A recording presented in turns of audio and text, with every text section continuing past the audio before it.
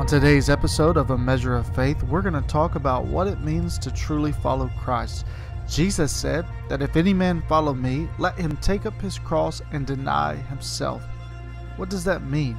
Do we need to also die a literal death? We're going to explore this topic and more in today's episode of A Measure of Faith.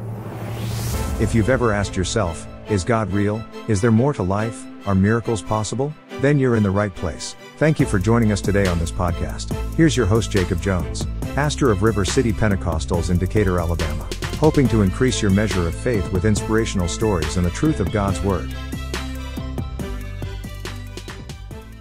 Then Jesus said to his disciples, if anyone wants to follow after me, let him deny himself, take up his cross, and follow me. That's from Matthew chapter 16, verse 24 in the Christian Standard Bible. And my question to you today is this: what is the gospel truth? If someone asks you to explain the gospel, could you do it? The word gospel simply means the good news, but what is the good news? Perhaps the best place to find the answer to this question is in the first letter to the Corinthian church that Paul wrote, where he explains what the good news is exactly in detail. He tells us about how Jesus died for our sins, was buried, and then was resurrected. That truly is good news. That's great news. Paul goes on to say that Jesus was seen by many witnesses after his resurrection. He teaches that because Christ rose again, we too shall also rise again. This is all good news. Once you believe in the gospel, though, you're compelled to respond. It isn't enough to just hear the gospel and then continue down the same path that you were heading down before you heard this good news. It's not ordinary news, it's life-altering news. Don't take my word for it. Look at Matthew 16:24. We just read it. You've got to deny yourself, take up your cross, and follow him. How can I follow Jesus? Do I have to die? Do I have to also be buried and rise again? Jesus plainly tells us if we want to follow him, we've got to deny ourselves and take up our cross, not his cross. He's not going to take up our cross. We have to take up our cross, just like Jesus took up his cross. In this Bible study that I will do in multiple series, it's going to be several episodes long. This is the first episode of this Bible study in particular called Follow Him. It's a Bible study that I wrote, and I'm going to show you how to follow Jesus through 4 major intersections in the life of Jesus. And today, we're going to start with his birth. Jesus doesn't expect us to take up a physical cross and die a physical death in order to follow him. This is a spiritual thing. There are many followers of Jesus that are followers in name only. They will acknowledge the gospel, but they do not take up their cross and follow him. Why not?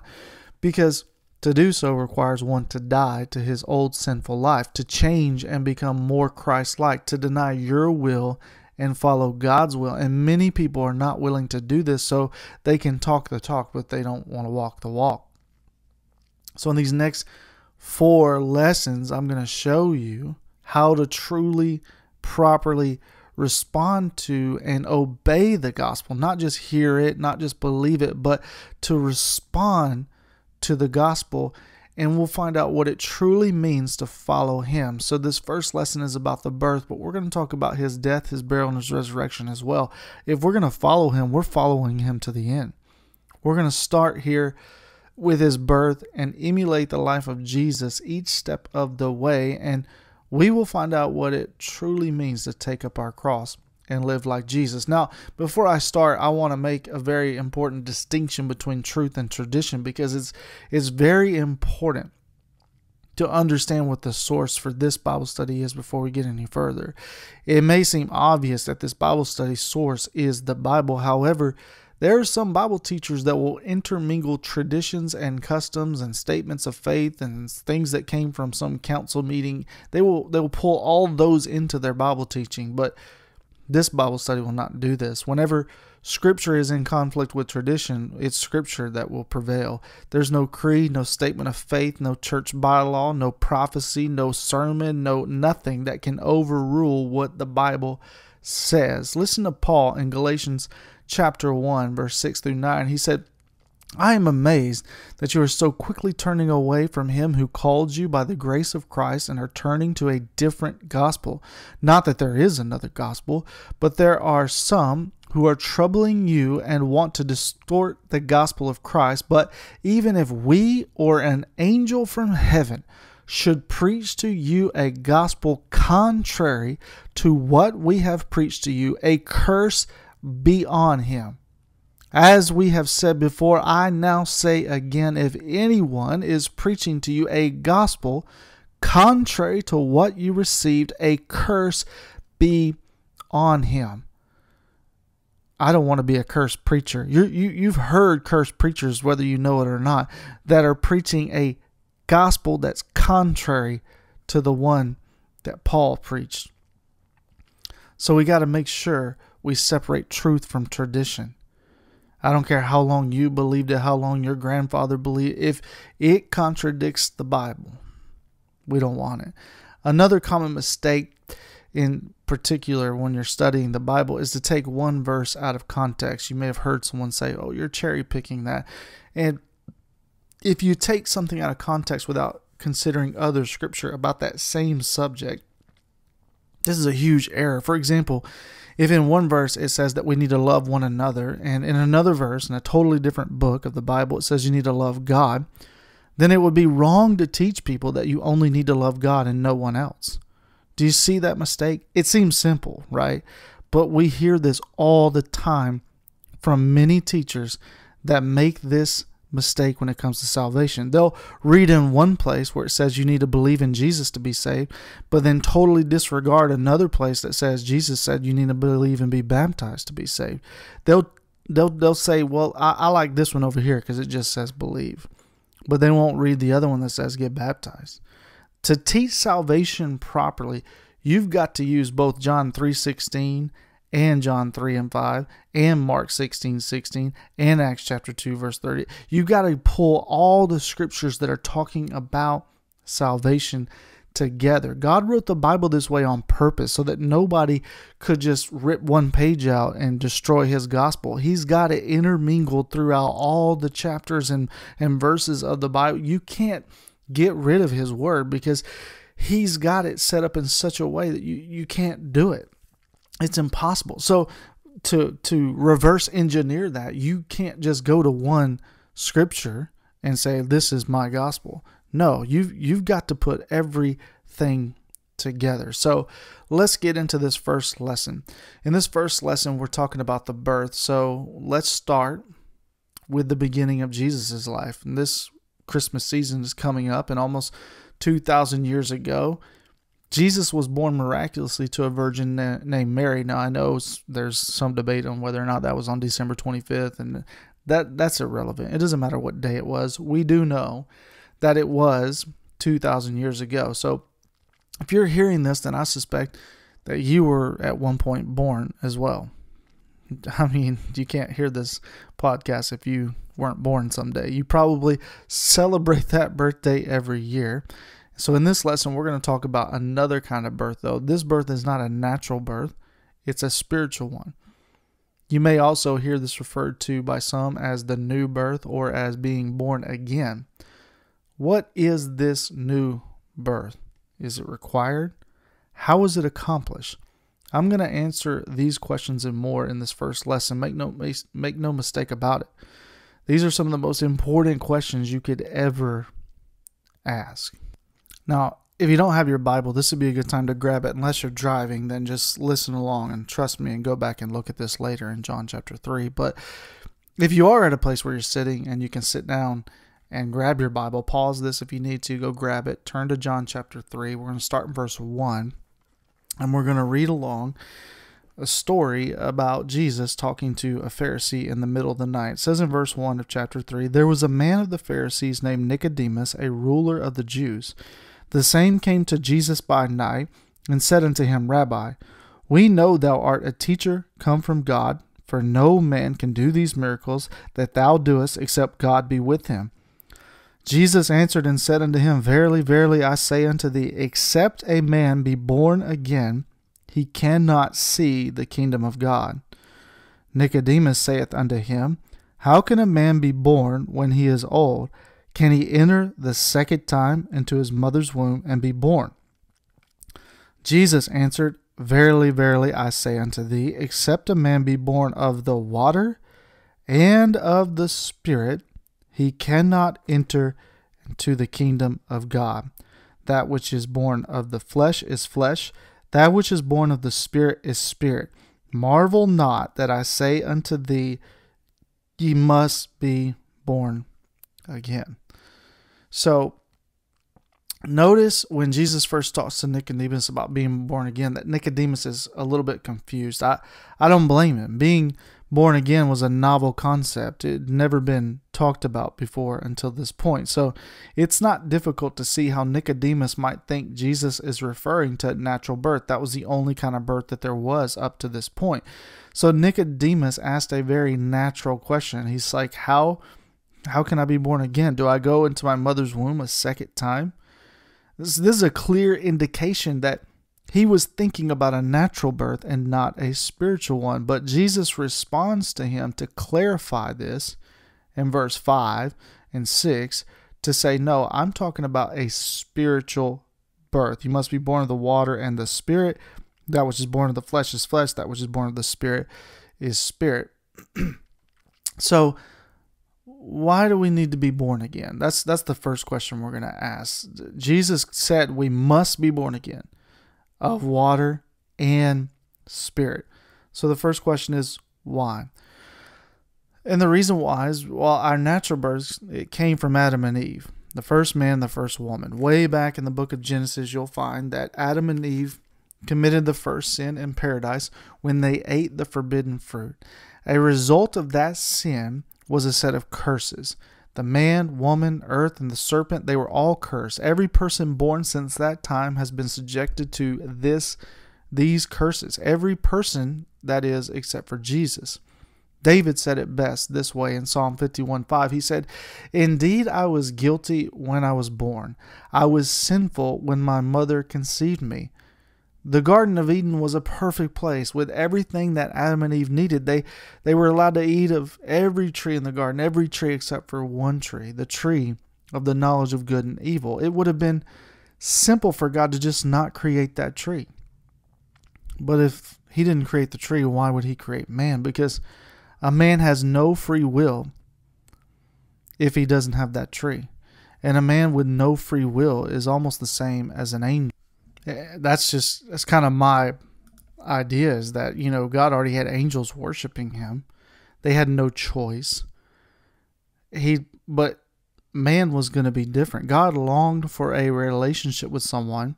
And since relationships are built on choice, God created you and I with free will. He also created us to desire relationships just like he does. We are made in his image.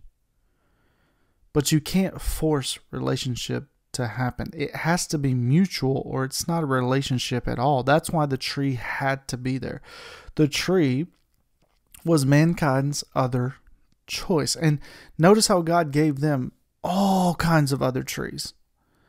He made it easy. And still, with that one simple choice that said, here's one other choice besides me, Eve ate of the forbidden fruit, gave it to Adam. Their eyes were open. They no longer were innocent. They lost their innocence. They lost their immortality. They severed their relationship with their Creator. But fortunately, God made a way for us to regain all that was lost if we follow him.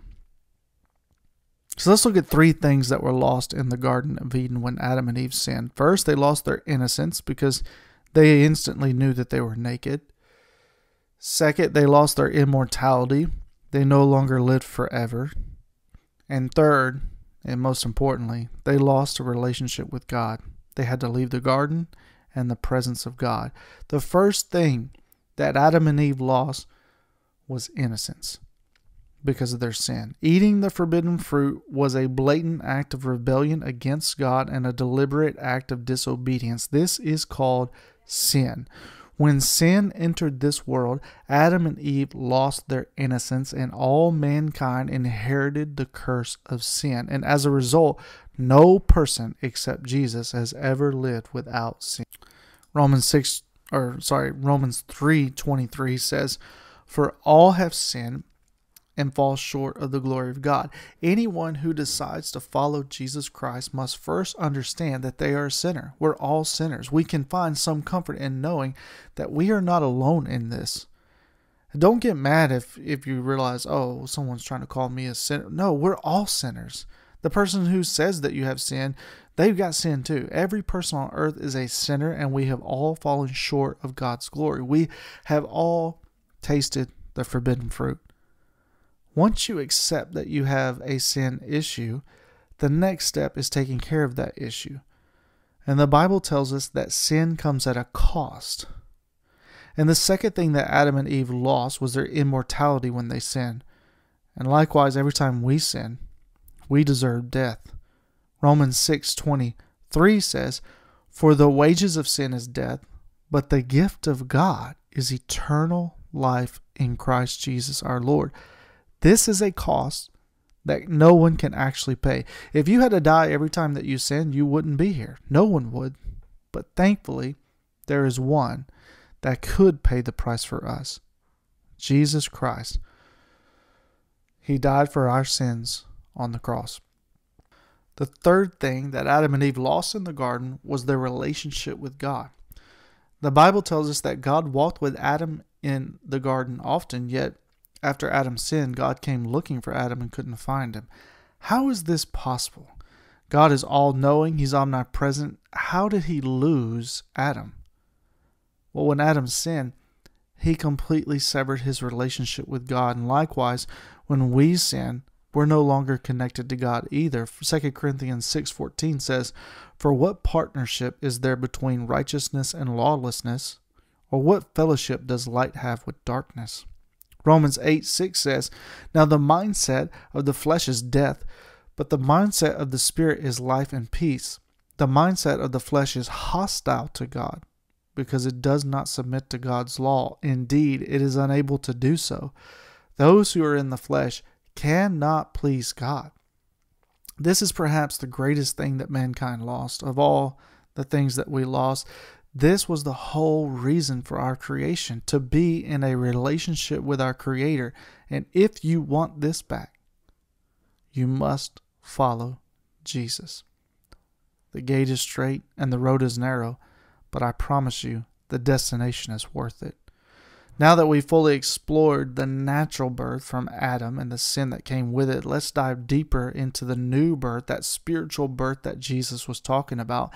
And for this, we got to go back to that story of Nicodemus in John chapter 3.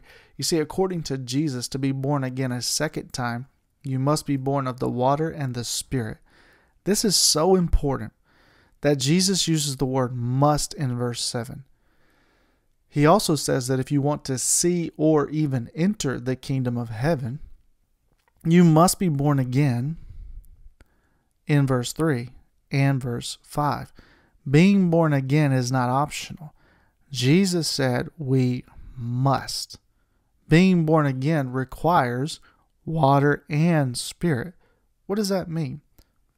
Let's take a look at what else Jesus says on this topic. A few chapters later, we will see how the disciples executed this teaching. In John chapter 7, verse 38, Jesus said, "The one who believes in me, as the scripture has said, will have streams of living water flow from deep within him." And then John said, he said this about the Spirit. Those who believed in Jesus were going to receive the Spirit, for the Spirit had not been given because Jesus had not yet been glorified. So Jesus tells the disciples that after he is glorified, and we'll look at what that means, he says the disciples will be able to experience rivers of living water, which John says, in retrospect, he now knows, or in hindsight, he now knows what Jesus meant.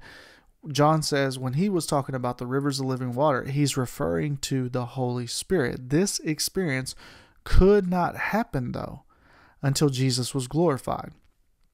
Jesus was glorified when he ascended to heaven after his resurrection, meaning he received a glorified body, one that is no longer subject to death and decay from age or disease. The Bible teaches us that one day we will also have a glorified body when we get to heaven.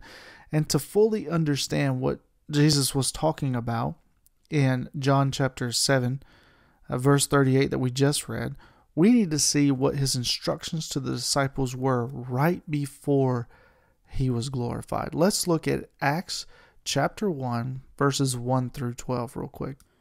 The former treatise have I made, O Theophilus, of all that Jesus began both to do and teach, until the day in which he was taken up, that's when he was glorified, after that he through the Holy Ghost had given commandments unto the apostles whom he had chosen. Verse 3, to whom also he showed himself alive after his passion by many infallible proofs, being seen of them 40 days, and speaking of the things pertaining to the kingdom of God. And being assembled together with them, commanded them that they should not depart from Jerusalem, but wait for the promise of the Father, which, saith he, ye have heard of me. For John truly baptized with water, but ye shall be baptized with the Holy Ghost not many days hence. Verse 6, when they therefore were come together, they asked of him, saying, Lord, wilt thou at this time restore again the kingdom of Israel? They still thought he was talking about something natural. Verse 7, and he said unto them, it is not for you to know the times or the seasons which the Father hath put in his own power, but ye shall receive power after that the Holy Ghost is come upon you, and ye shall be witnesses unto me in Jerusalem and in all Judea and in Samaria and unto the uttermost part of the earth. And when he had spoken these things, while they beheld, he was taken up, and a cloud received him out of their sight. And while they looked steadfastly toward heaven as he went up, behold, 2 men stood by them in white apparel, which also said, Ye men of Galilee, why stand ye gazing up into heaven? This same Jesus, which is taken up from you into heaven, shall come in like manner as you have seen him go to heaven. So in verse 4, Jesus promised the disciples that they would be baptized with the Holy Ghost in a few days. They stood and watched Jesus ascend to heaven, and they were commanded by 2 angels to go to Jerusalem, just like Jesus told them to do in verse 4. So they did that. They went to Jerusalem, and they waited about 10 days. Then, just as Jesus promised, the Holy Ghost came after he was glorified. Remember, John said when he talked about living water, he was talking about the Holy Spirit, but that couldn't come until after Jesus was glorified. So Jesus is now glorified. He tells them to go wait in Jerusalem. An angel has to remind them, hey, quit staring up into heaven. Go do what he said. Go to Jerusalem. And here's what they did. After they elected someone to replace Judas at the end of chapter 1. We pick up in chapter 2, and it says, And when the day of Pentecost was fully come, they were all in one accord in one place, and suddenly there came a sound from heaven as of a rushing mighty wind, and it filled all the house where they were sitting. And there appeared unto them cloven tongues like as of fire, and it sat upon each of them. And they were all filled with the Holy Ghost, and began to speak with other tongues as the Spirit gave them utterance. So on the day of Pentecost, 50 days after the Passover, when Jesus was crucified, the Holy Spirit fell on 120 people who were praying in an upper room and waiting for Jesus' promise of the Holy Spirit to come.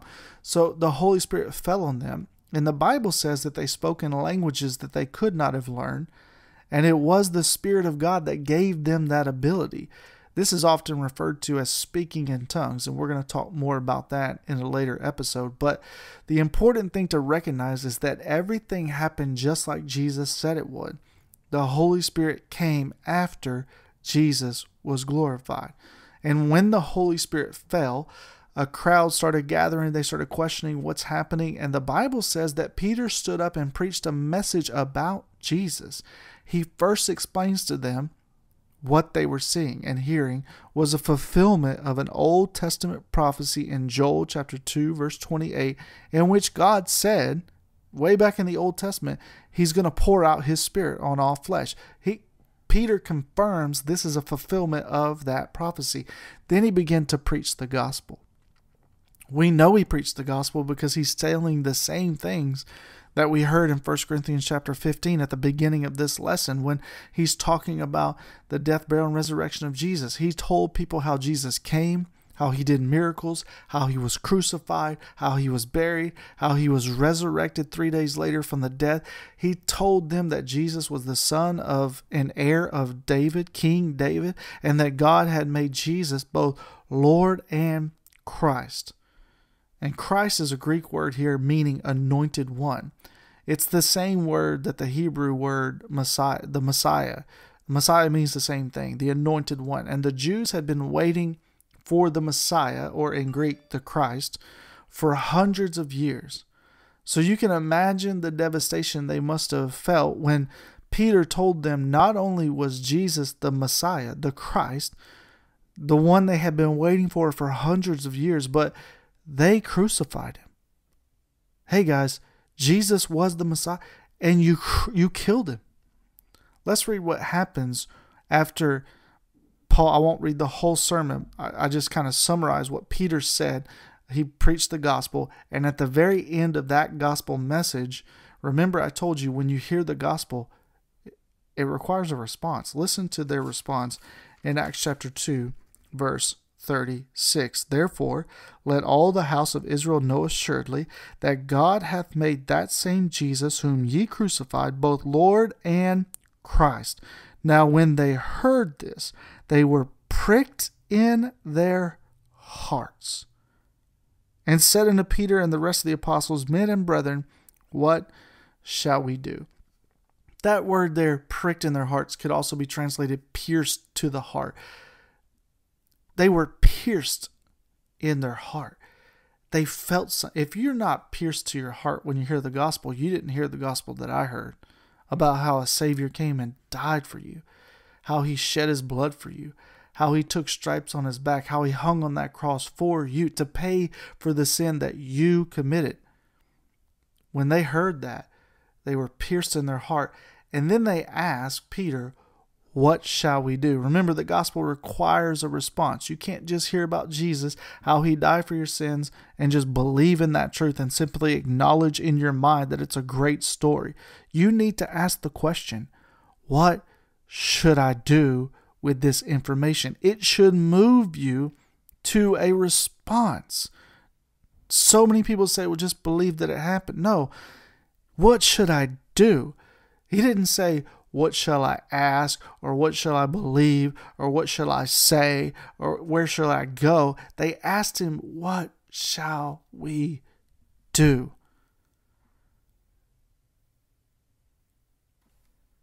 Not what shall we think, what shall we imagine, what shall we do? Now, at this point in time, the disciples had the full authority from God to say anything in response to that question. They were given the keys to the kingdom. Peter, he could have said anything. He could have said, simply believe what I've told you. He could have said, repeat this prayer after me, this sinner's prayer. He didn't say any. He could have said, raise your hand and acknowledge that Jesus is your personal Lord and Savior. That's not what he said. All of those are good things, but it wasn't what Peter said to do. When they heard the gospel and they were pricked in their heart and they said, what shall we do? Here was Peter's response in verse 38. Peter replied, repent and be baptized, each of you, in the name of Jesus Christ for the forgiveness of your sins, and you will receive the gift of the Holy Spirit. In short, Peter said the proper response to hearing the gospel is that you should, number one, repent. Number 2, be baptized in Jesus' name. And number 3, receive the gift of the Holy Spirit. 2 elements from John chapter 3 verse 5 were water and spirit. Jesus said, if you're not born of the water and the Spirit, you cannot enter heaven. Peter then preached that everyone needed to be baptized in water and filled with the Spirit once you hear the gospel and repent. Some will say this experience in Acts chapter 2 was not for everyone, but I beg to differ. If you simply read the very next verse, you'll see that that's a lie, because Peter said after he told them to repent, be baptized, and receive the Holy Ghost, he said in verse 39, for the promises unto you and to your children and to all that are afar off, even as many as the Lord our God shall call. And with many other words did he testify and exhort, saying, save yourselves from this untoward generation. Then they that gladly received his word were baptized in the same day. There were added unto them about 3,000 souls. It wasn't just for those people listening. He said it was for their children. He said it for all them that are far off. It wasn't limited to any generation or location. It was for anybody that the Lord our God would call. To truly follow him, we must experience the new birth. And the new birth is not a natural birth. It's being born of the water and the Spirit. And if you follow it through Scripture, the way that it was played out in Scripture is to be baptized in Jesus' name. That means to be fully immersed in water, which we'll talk about in a later episode. And also to be filled with his Spirit, which we will also talk about exactly. We're going to dive into exactly what these mean, because I don't want there to be any confusion. This is Bible. I'm not reading to you from anything but the Word of God. Repent and be baptized, every one of you, in the name of Jesus Christ. You shall receive the gift of the Holy Ghost. Everyone, not just some.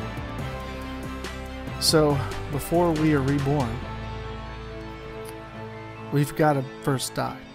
And I know that may sound scary, but we're not talking about a natural death here, just like we weren't talking about a natural birth earlier in this lesson. But in the next lesson, we will discuss how we are required to die to our sins when we dive deeper into the subject of repentance. I hope you enjoyed this episode, and I really do hope that it's touched somebody today. And if you have any questions or comments or whatever, you can see my email address in this podcast show notes. Join me again on the next episode of A Measure of Faith.